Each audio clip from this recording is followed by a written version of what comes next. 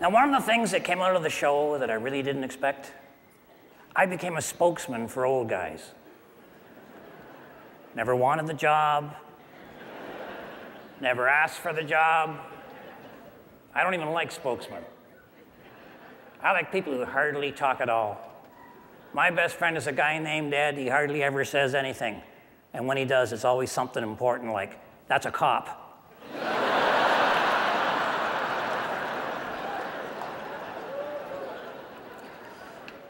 But here I am, a spokesman for old guys. I accept it.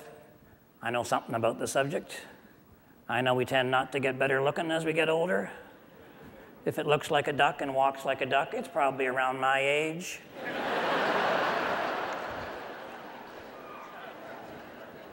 I know men are pretty simple machines. There are 4 ways to get a man to eat anything.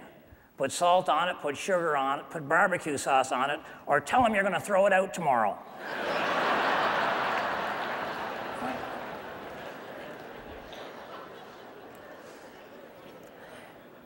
And at my age, honestly, going to the washroom is like going to a fireworks display. First of all, you stand there wondering if it's ever going to start.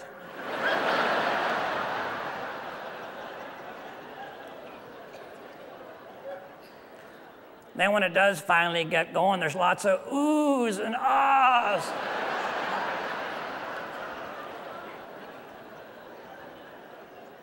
And you're never completely sure when it's over.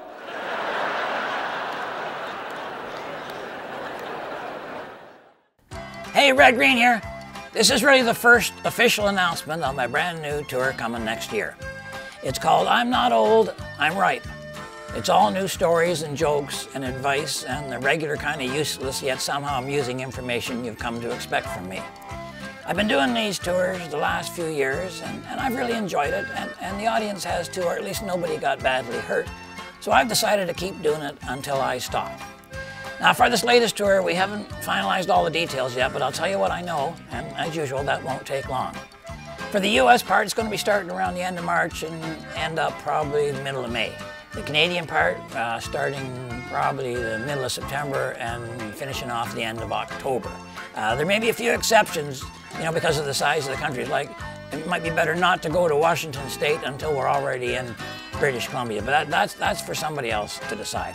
There are really only 2 things that you need to know. Number 1, all of the information will be on redgreen.com and they'll keep updating it as it comes in. And the other piece is that the tickets for some of these places are going to be on sale before Christmas of this year. But again, just keep checking redgreen.com.